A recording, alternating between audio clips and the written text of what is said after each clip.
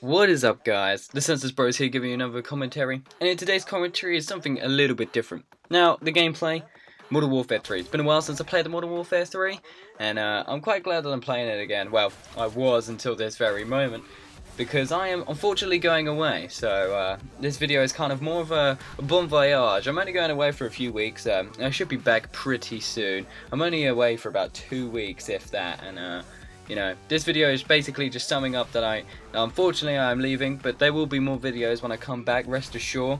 But Modern Warfare 3, for instance, the Model 1800, oh my god, who actually plays Modern Warfare 3 anymore?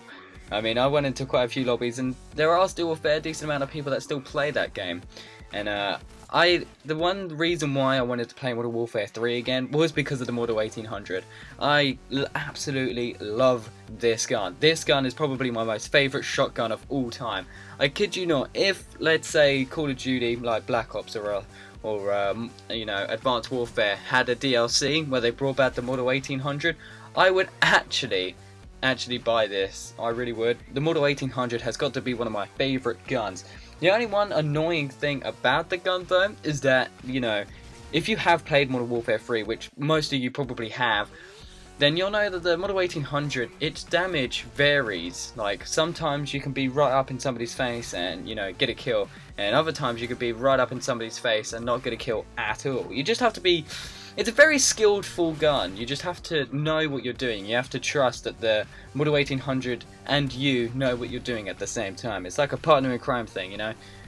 So as long as you know what you're doing with the shotgun, then the shotgun shouldn't do anything wrong. So well, as you can see, I'm testing out my my skills right here. I'm using yeah, the Model 1800 with a throwing knife, and if you guys don't know, if you shoot and hold the throwing knife button, which is R2 on my controller, it varies from people to people, I understand that, don't worry, then you can do a silent shot. So I was just silent shotting all these fools, just because I like the skill that I have with this Model 1800 is like not that I could do with a sniper. I'm not really a sniper person, but when it comes to shotguns, it's like, if there was ever a shotgun clan, I would actually love to join one, which is a shame, because it's all about quick scoping and snipers and all that good stuff, or what they like to think is good stuff. I mean, sniper kills, you don't have to be that good in order to get them. I mean, I'm not a good sniper killer myself, but you know, some people go absolutely crazy for it, and I just prefer shotguns.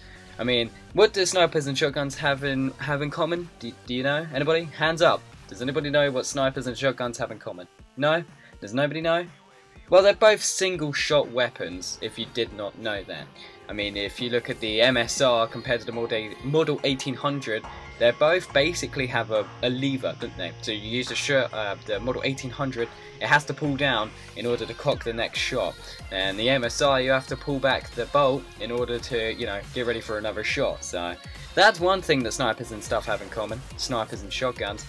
But I think it's a bit silly how everyone's all about the snipers. If you can't snipe, that's it, you're really rubbish. You know, like on Black Ops 2, if you use a shotgun, you're a shotgun noob. Do you know what I mean? It's like, not really. Not if I'm being able to go on like a massive kill streak and you guys can't do anything about it. That doesn't prove that I'm a noob.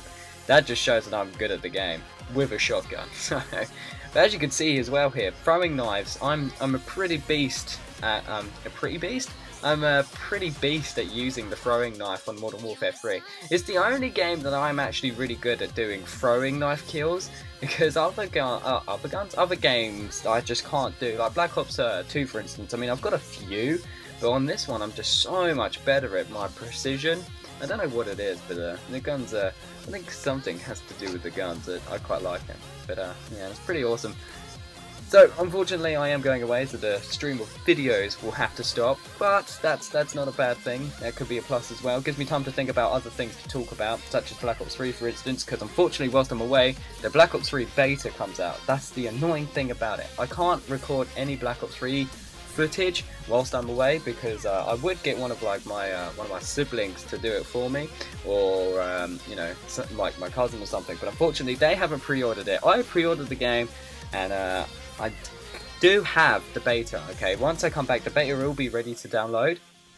It's just a fact of, you know, getting back early enough before the beta finishes. So if you guys have enjoyed this Modern Warfare 3 video, please give it a like rating, and I shall see you in the next video, whenever that may be. So I hope you guys have a good one. See you guys in the next video, and peace out. See you in the next one. Goodbye.